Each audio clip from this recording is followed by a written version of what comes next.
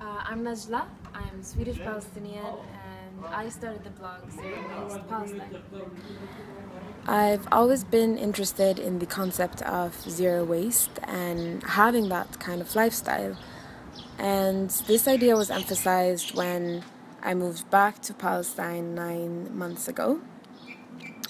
In Palestine and the region in general, there's a lack of knowledge about environmental issues. There are barely any waste management facilities for private households, which makes it very difficult for people to separate their waste. There's generally no recycling culture. Streets are very often trashy. Trash containers are overloaded with non-separated waste.